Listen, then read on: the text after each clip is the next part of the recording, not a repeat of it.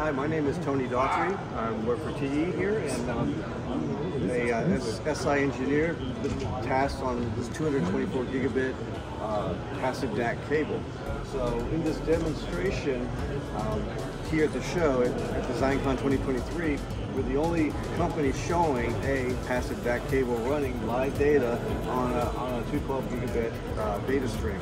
So what we have here in this demonstration, we have a Keysight BERT generator creating our transmit signal to this pod going into our TE manufactured MCB, and then going into our TE manufactured OSFP 224 gig connector into our DAC cable, and also terminated with a TE connector system.